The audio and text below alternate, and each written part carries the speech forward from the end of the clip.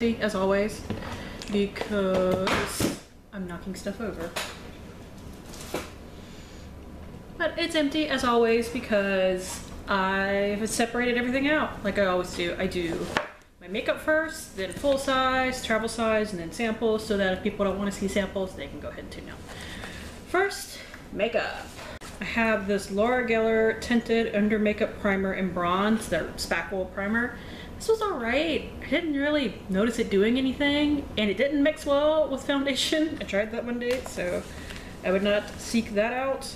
I have the Maybelline Dream Bouncy Blush in Orchid Hush. You can kind of see the color there.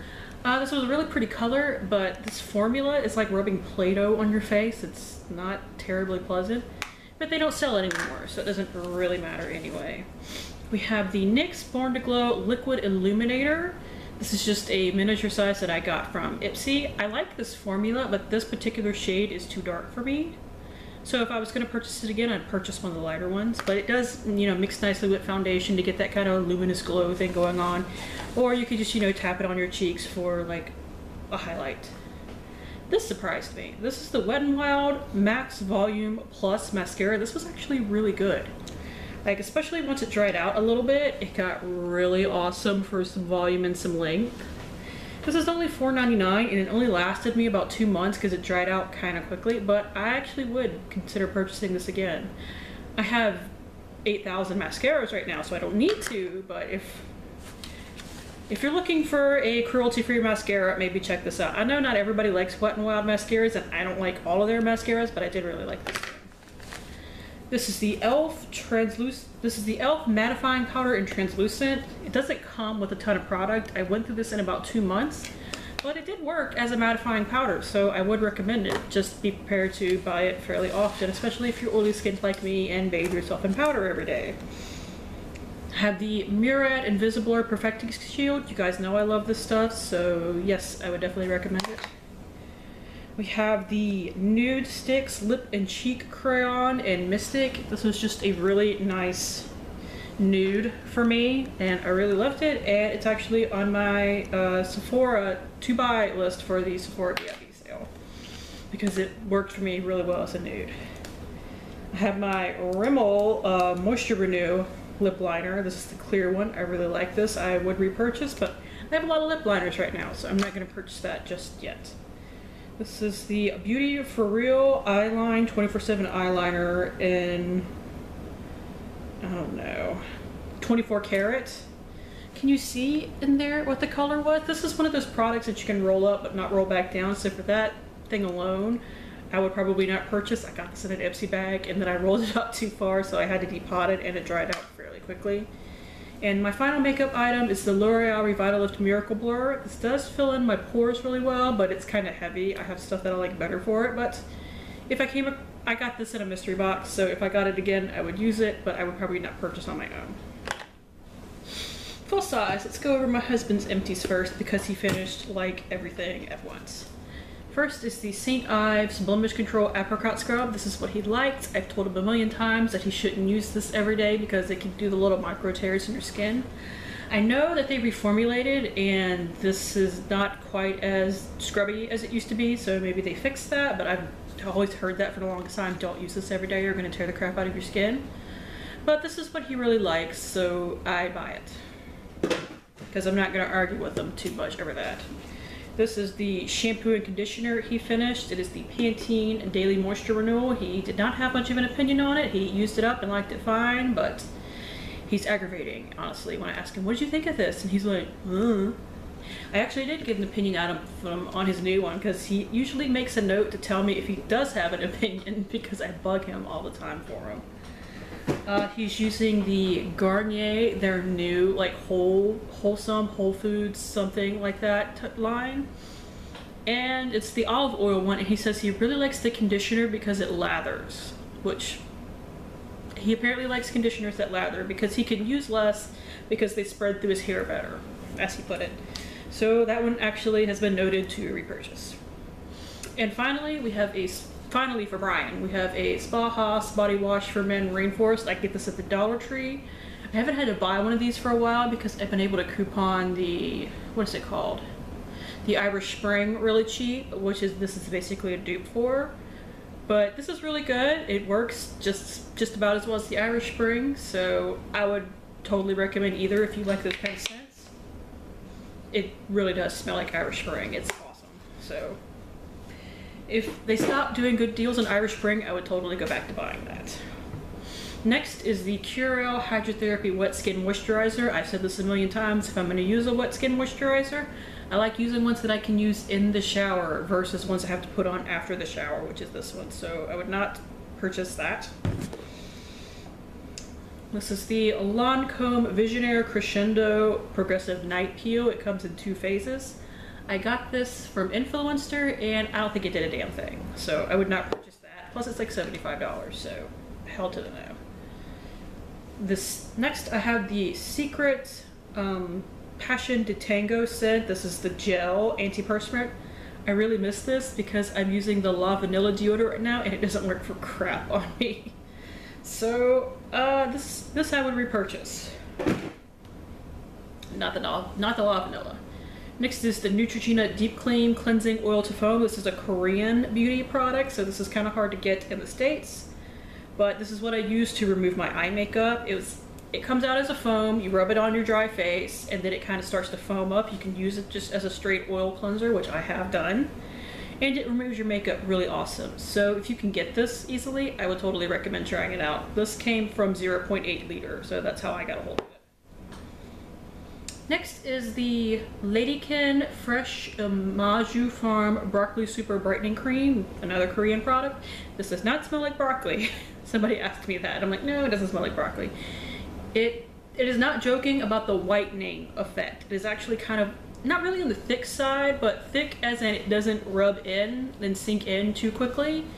It is very white on your skin. A little bit goes a long way. So this I would probably not seek out again, but I do really like Korean skincare. Also, I broke the bottle on this one, so there's that to note as well. Dollar Shave Club razors. I love these. I keep purchasing. This is a Wea Natural Ultra Care Vitamin E oil. Got this from the Dollar Tree. Used it in the bath. It was fine for that, but I would not repurchase. And finally, for full sizes, other than some like masks and stuff, I have the Equate cotton swabs. These definitely do the job, so I just rebought another 2-pack. This actually is a 2-pack that comes sealed together. So, have some paper masks. This is the Etude House Collagen Eye Gel Patch. This was nice. I got this on a swap, so it's fine. I have 2 of the Manifit masks. The cucumber one is really good. The Lily Whitening and Brightening one was not. It was something about the smell of this one that I did not agree with. Plus the fit wasn't great on that one for some reason. Next is the BioBell #Decadence. I was kind of disappointed in this, and it's a stupid reason. It says it's made with chocolate and acai berry. It had like no scent at all. I was definitely expecting like some chocolate or berry scent in there, and I didn't get either one. It was a really nice mask though, so you can get these from like Ulta now because that's where I got this one. Because I kind of got hooked on them through BoxyCharm because I got like a 3-pack from BoxyCharm and you can buy them all at Ulta now, which is good. Got some Alba Botanical Hawaiian 3-in-1 towelettes. I do really like these. I usually only get them when I see them at TJ Maxx though, because it's not that they're expensive, it's just that they're really cheap at TJ Maxx, so I just get them there. Have the Simple Cleansing Wipes. This is like one of my favorite brands to get cleansing wipes from. Them and Almay are my 2 favorites. This was not my favorite. I hated this. This is the Acure Coconut and Argan Oil Cleansing Towelettes. I got these in a swap. These smell like Play-Doh, like the nasty off-brand Play-Doh. I had to use these for swatches. I couldn't stand to put them on my face. And finally, before we do the travel size stuff, we have the 7th generation Clean, Free, and Clear wipes. These are technically baby wipes, but I use them for like swatches and for when I put foundation on the back of my hand to put on my face. I would wipe it off with these. These were actually really great. And I kind of want to buy them again. I got these in a mystery box actually, but now I really want to buy them again. So I probably will. I have a lot of, you know, makeup wipes right now though, so I don't want to repurchase until I finish off all those. Miniatures. We have the Japanesque Makeup Brush Cleanser in the citrus scent. This is just a little mini of it. This is really nice. I hope I can find the citrus scent in the full size because I really like citrus scented things. They also have the unscented one and a rose scented one, but this is the one that I really like. And it does, you like spray it on your brush and then you wipe it on a paper towel. So it's like a spot cleaner. It's really good though. I really enjoyed it. We have the SK2 Facial Treatment Essence. This is a little mini that I got for a 100-point perk from Sephora. It was a waste, it didn't do anything. I have a Lush Kitchen Slammer Shower Gel that I got in a mystery box. This was nice. It was super kitchen lemony, so I would probably not seek that out. I don't even think they make that anymore though. I have the Marc Anthony Nourishing Argan Oil of Morocco Perfect Blow Dry Smoothing Cream. This was fine as a styling cream. I didn't use it for blow drying because I don't blow dry my hair, so it does work for that because I did try it like that once so I could give a review for like Ipsy, but I wouldn't purchase it again because I don't blow dry my hair. This is the J.R. Watkins Hand and Body Lotion in Lemon Cream. This smelled so good, you guys, and it was moisturizing, so this I might actually seek out again. Ooh, it smells so good. Ugh. I have way too many lotions to go through right now, but one day. I was mad about this because I spilt like 2/3 of it down the sink one day. This is the Clinique Take the Day Off Makeup Remover, and this is really good. That's why I was mad. I spilt 2/3 of it down the sink. I actually had to go out and buy more eye makeup remover because this was my last one. I bought the little Pond's tub because it was cheap and I knew it worked. Let's see, another makeup remover. This is the MAC Cleanse Off Oil. This is okay, but not great, so I would not repurchase that. Why did I put that over there? Okay, that's apparently it for minis. So all we have left are samples. Let's see, I have a MAC sample. This is in Velvet Teddy. I really liked this. It looked really good on me, so maybe one day I will purchase that. I have a NARS Blush and Orgasm. This is a pretty blush, but it's easily dupable. I have a mini of this that I got from somewhere. I didn't pay for it, but I would never buy the full size because, like I said, easily dupable.